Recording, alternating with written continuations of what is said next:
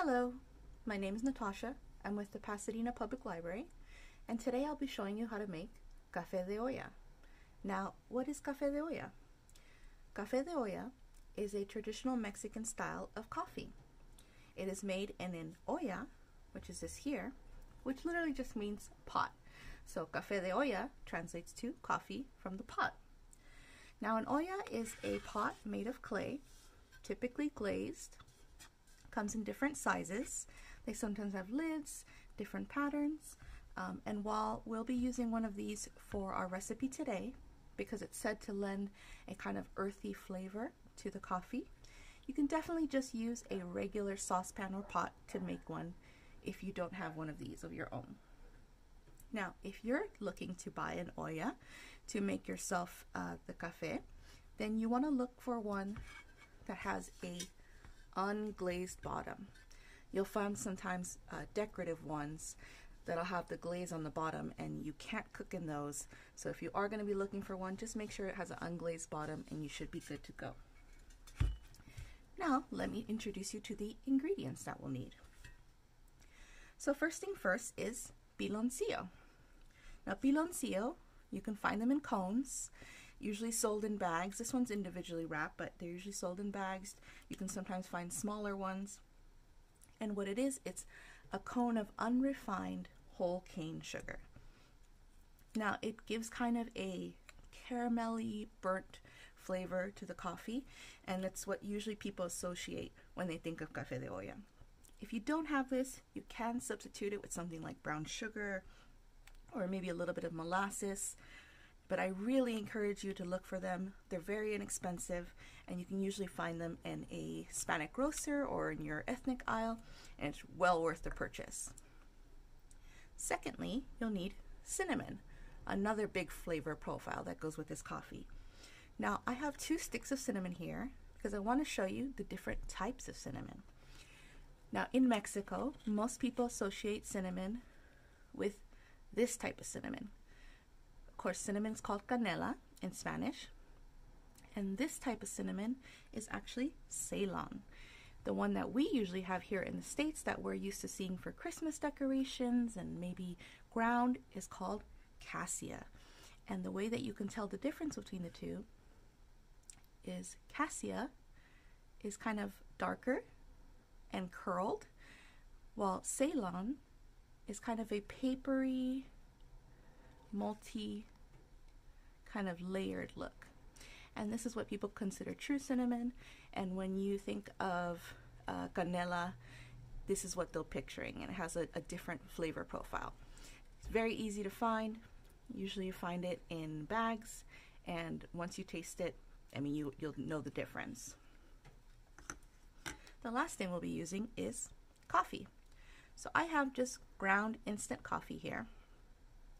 And you can actually use whole beans ground if you want to use it the more traditional way. But I find it a little bit easier to use instant coffee because then you don't have to do the straining process to get the coffee grounds out. So we'll be using instant coffee today. Now, this is usually what you need for the traditional recipe, although some people do have variations where they include things like cloves, and you would use just a couple of cloves in your recipe.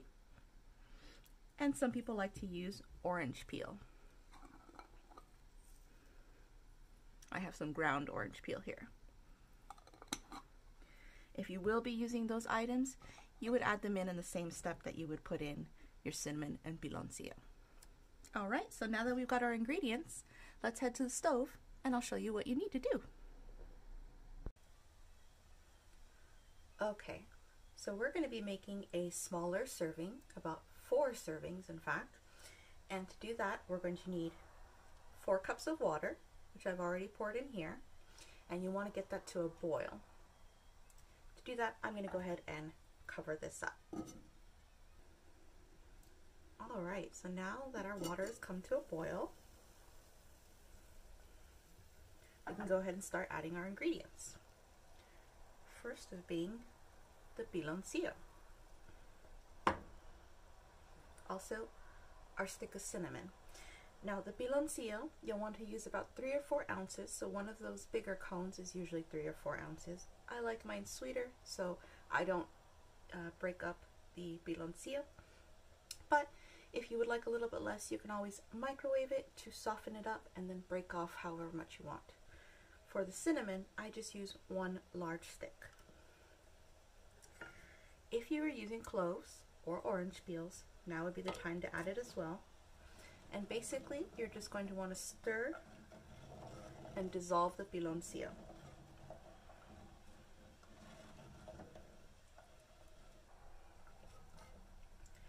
Alright, once your piloncillo has dissolved completely, you'll want to turn off your fire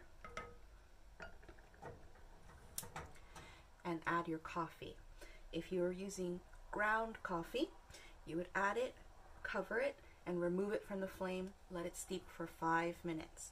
If you're using instant coffee like I am, you can go ahead and just pour it in and stir until it is dissolved. Once your instant coffee has dissolved or your ground coffee has steeped, you're ready to serve it.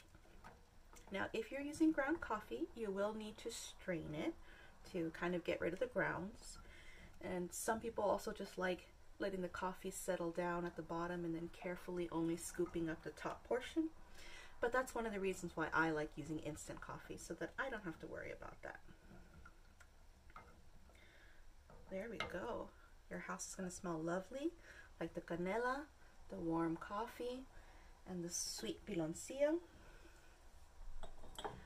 I have my little olla cup here.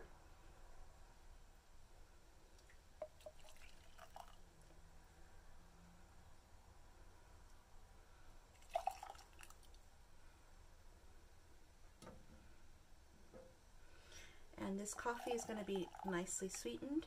You don't need to add anything else to it. But some people do like to add things like milk or condensed milk. Although if you want to do that, I would definitely recommend using a little bit less piloncillo so it's not overly sweet. And there you have it. Thank you guys. I hope you try it out and enjoy. Salud!